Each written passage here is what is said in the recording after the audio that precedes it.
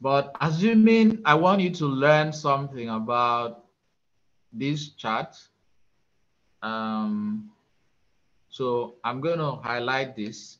I want you to pick a lesson here. I'm going to highlight this. Go to developer tab and then click on, okay. Before doing that, I'm going to click on, I'm going to record my macro, and then I'm going to call this, let's say, let's just call it charts. Okay, charts. And no, I just don't want to use a shortcut key, no description, whatever. I leave it like that. And then I go to insert and then click on column chart. And maybe I want to choose, let's say, I want to choose this. All right. And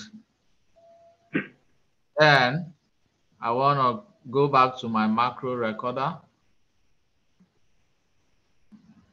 And then I'm going to stop the recording.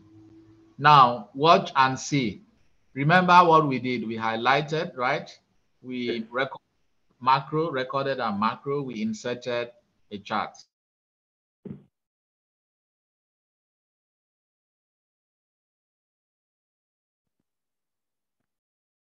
So if you want to see code for this particular chart, open VBA and This workbook, I don't. there are so many workbooks here that I don't even know the one I need to show you.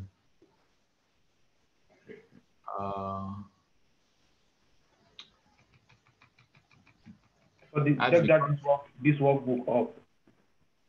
So That's this because I didn't name some of these things. Tell this workbook. All right, yeah, this is it. Module 2. This is everything that we did.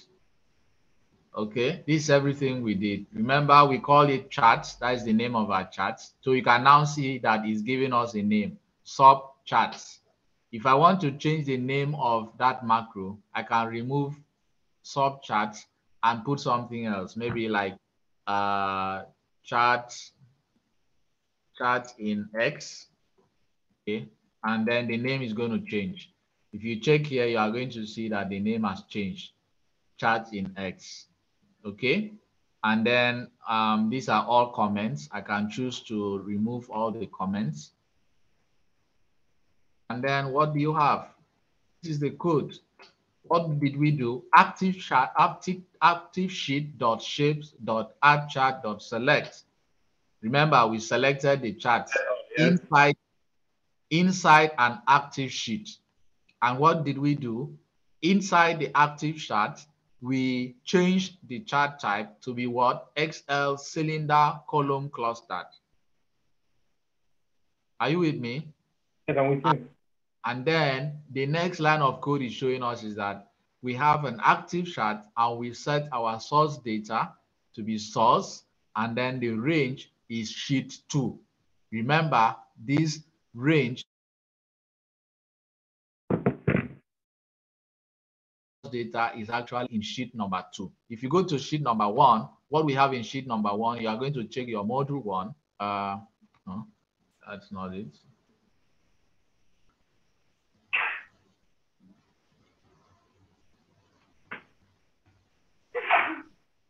Yes, remember this one when we try to add a chart. Remember the first graph we brought in. So all of that has appeared. And then remember this, book 1, module 1. So all of this is just like saying page 1, page 2, page 3. All of these programming languages are just there for you to get to understand. So that is just what I did for this particular one.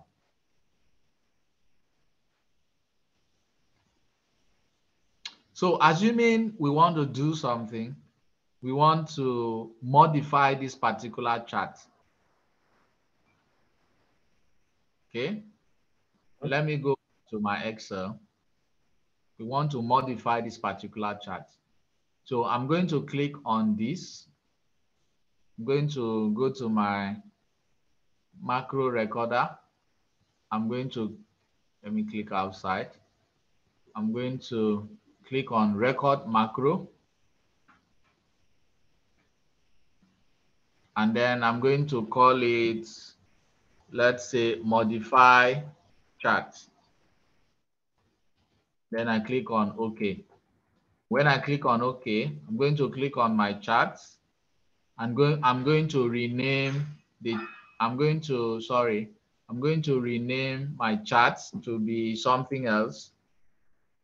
I'm going to rename it to be, let's say, sales in 2015. I'm going to change the color of this to, let me see, I'm going to change the color to this. Perfect. I'm going to, let's say I want to delete the grid lines. I've deleted the grid lines. And then I'm going to stop recording. Can you tell me the things I did now? The first title. Yes. Change the color of the chart color. And you remove the grid line. Exactly. So every action I perform right here actually have what is called a code, a programming code for it. So I'm going to go to my Visual Basic, and can you see the programming code for every single thing I did? So that is why people respect programmers a lot, because it's not easy. Programmers are the human beings that know all of these lines of codes without actually performing the action itself. The programmer would put in all these codes, okay, and then run the code. And every single thing you ask the programmer to do is going to appear as a final work for the client. So you can see that those 3 steps we did. The first one, change the chart title. The second one was what? Change the coloring or the fill or whatever. And the third one was deleting the grid lines. Every single thing we did there, this is the line of code for it. So we can see the first one, chart number 1, we activated it. We changed the chart title, we selected it, okay? And after that, we changed the chart title. You can see active chart.charttitle.text. Remember when I told you that this is how to change the chart title, right? Remember when I told you about the inverted commas, that anything you want to put in that is not a part of the code, you need to bring it in inverted commas, and in this case, sales in 2015.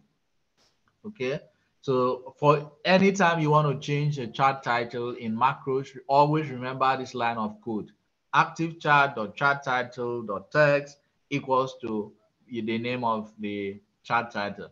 And then we selected formatted text frame, text range, characters, blah, blah, blah. So this is the fill, fill visible, fill color, fill transparency, italics, name. These are all the lines of code. And then we ended it with active chart, chart area, select, clear to master. So this is just how it works. If you want to change this chart title to something else, maybe sales in 2020, sorry, sales in 2020, and you come here and put sales in 2020, and you search if there are places where the code reflected sales. Okay, that's it. Then you simply run your code, and okay, it's saying I need to debug. Extract axis, X value, major grid line, select, okay.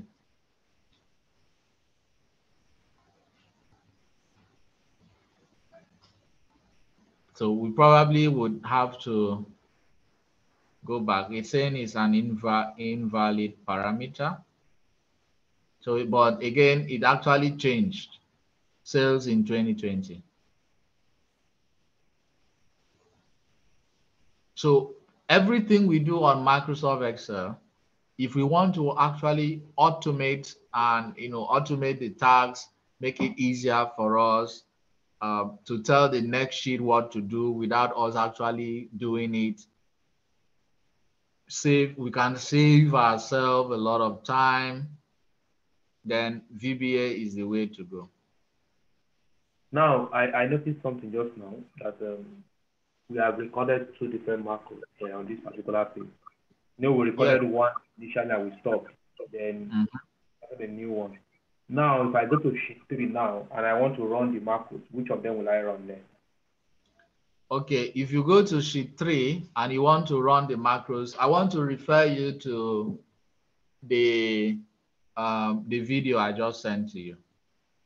That if you have a particular sheet here, remember when I was trying to teach you how to highlight your cells, if you have, for this particular one, you have your control shift down, right? You remember, and control shift this one.